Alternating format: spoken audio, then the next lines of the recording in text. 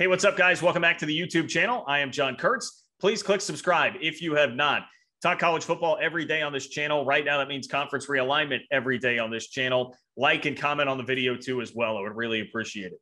Today, we talk with Max Olson of The Athletic. He is as plugged in as anybody when it comes to Bob Bowlesby and the Big 12 Conference realignment in general, but specifically the Big 12. So I had a chance to ask him, KU in the Big 10, West Virginia in the ACC, the Texas schools in the Pac-12. Should anybody feel like they have a good soft landing spot right now? Max has all the details, and here's that conversation. You also wrote about this week the fact that the Texas schools, Tech and then Baylor and TCU, have been working closely together, communicating daily. You know, I think for K-State fans, you read that and think, oh boy, okay, because your hope there was like, all right, Tech, Oklahoma State, K-State, maybe Houston, somebody out to the Pac-12 if there's going to be a life raft there for 4 teams, however unrealistic that may actually be.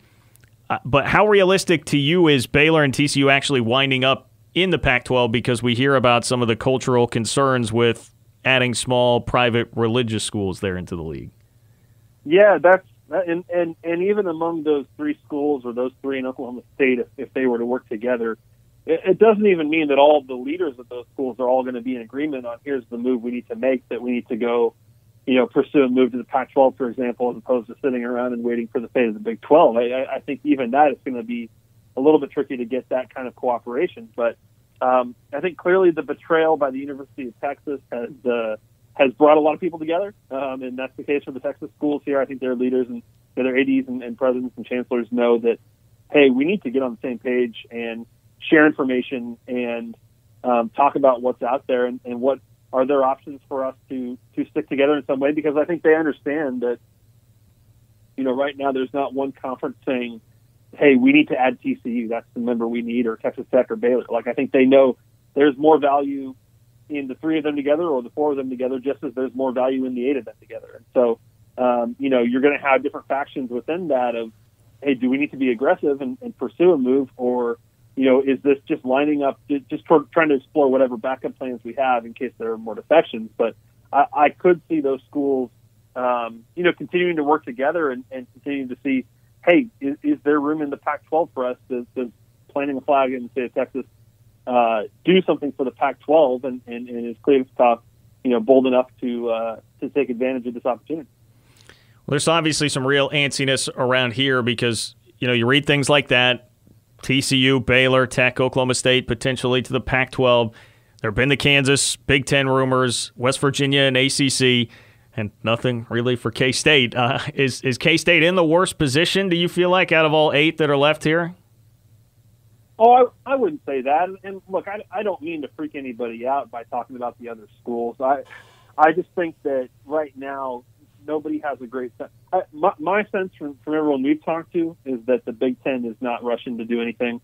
And if we had a better sense of what the Big Ten's intentions were, and if they felt like, there was motivation to either respond to something the Pac-12 is doing or the SEC is doing, if they were rallying support in their, in their conference to make something happen the way that the Pac-12 is potentially right now, then I'm sure there would be more conversation about Kansas and Iowa State and Kansas State and maybe the fit there and the value they could bring to that conference. But I just think things have been a little more active on among those southern schools in the Big 12 in terms of them looking at what's out there.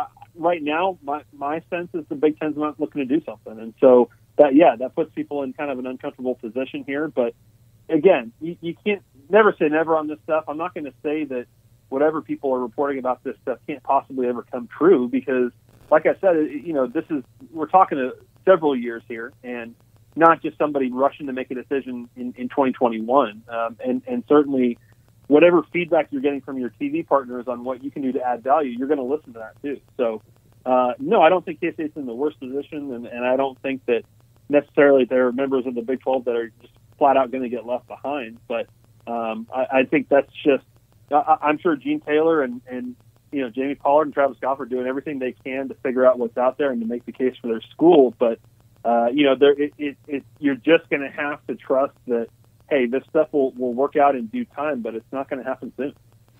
Max Olson from The Athletic with us. West Virginia to the ACC, does that seem to be, if there were a most likely scenario for something to play out, would that be it? Yeah, you can't even really say that because, I think we need to have a better sense of, what's going on with the playoffs, because I think that right now, certainly the move the ACC would want to make, I'm sure, is to add Notre Dame as a full-time member. But, if the 12-team playoff is happening, or, if that model is still going to happen, even if it's later, a few years later than we expected, Notre Dame doesn't really have any incentive to do anything. I mean, as long as they're finishing in the top 10, they're going to be in the playoffs. So I think that's kind of the question mark, I think, for the ACC. And so, because I don't think you would just add one member. So there's not some kind of clear signal here that West Virginia is getting from the ACC of yep, we're ready for you this time. Yep. So that's why West Virginia is playing along and saying, hey, if you want to talk to the Pac-12, don't leave us out of it. Whatever we can do to stay in the Power 5 league and maintain some financial stability, then we're all for it. Because even for West Virginia, as much as we can all look at that and see a geographic fit and say, yeah, that's probably what I would do if I was running West Virginia, there's still just no guarantee that offer is going to be on the table. What's next as far as the Big 12 and ESPN is concerned? Because, it was such a crazy bomb drop by Bob Bowlesby. Shoot, has that been a week and a half ago by now, where he sent the cease and desist and all the accusations that came out, and then it feels like things have really quieted down since then. Where do you see that going next? Yeah, Bob Bowlesby was asked about that last Monday during his appearance in front of the Texas Senate Committee, and he said that they've kind of at least publicly agreed to to a little bit of a ceasefire there publicly, and that it would be counterproductive to take more shots at ESPN. But I do think it's a good question, because I do think the next question there is did Bob Bowlesby accuse them of tortious interference? And I'm sure there's a reason why he did that. That's not a small thing to throw around in an accusation. So, does the Big 12 take legal action of some kind? And how does ESPN respond to that? I think that's still to be determined, or maybe it's in progress. I don't know. I haven't heard of that being imminent, but when you make an accusation like that, clearly you're willing to go there. So I do wonder, if we're not maybe necessarily done with that one, but currently quiet on that front. Do you know, this is maybe a question that's, I'll just ask it, what is the best case scenario for the Big 12 as far as that's concerned? Just a heaping sum of money out of that? I don't know, for going after ESPN? Yeah, going after ESPN. I don't know. Yeah, that's one thing. When I talked to Bob Bowlesby that day, when he kind of went on the offensive there, I asked him kind of what's the desired outcome there of going after ESPN. Obviously, being well aware that that's the you're biting the hand that feeds you there. And his bottom line was, this is wrong. They crossed the line. They need to stop. They need to stop doing it. And so I don't know. I don't know how he sees the partnership between the Big 12 and ESPN beyond this TV deal, or if he's putting all his eggs in the Fox basket or what. I don't know. That's what part of what made it seem so wild in the moment is clearly people don't go at ESPN like this because they know that they're going to have to negotiate with them in the future. Max, last thing for you, and I greatly appreciate the time. This is not the most important thing about all of this, but to me it's one of the most fascinating things. How in the world were Texas, Oklahoma, and the SEC, all these different parties, able to keep that under wraps for at least 6 months, however long it was going on, without a single leak coming out until Texas A&M got a hold of it? And will we someday get a Max Olson, just post-mortem on all this, the timeline, how exactly all of that happened behind closed doors for 6 months? Yeah, I'm glad you bring that up, because you talk to a lot of people around the Big 12, and their suspicion is that it's not just 6 months. They've clearly been working on this for a year or so, and will they ever admit to how this all began and what the actual event was, that made Texas interested in the SEC or reach out to the SEC? I don't know. I don't know if those people.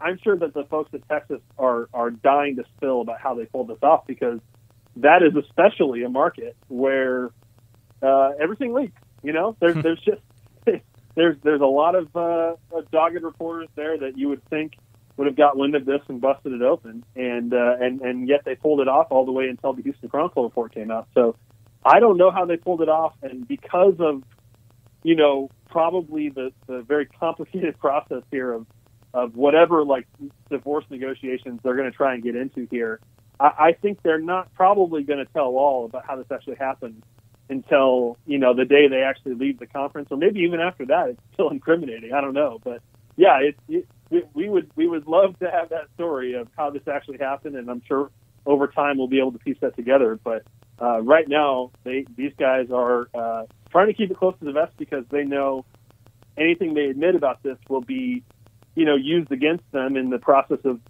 trying to separate from the Big 12. That came, guys, by the way, from my radio show. If you search The Game, KMAN, on Apple Podcasts, Google Podcasts, Spotify, wherever it is that you do get your podcasts, you can find that and listen to me for 2 hours every single day. Who wouldn't want that? You can also follow me on Twitter at JL Kurtz if you want more, JLKURTZ. Appreciate all you guys stopping by. Take care, and I'll talk to you soon.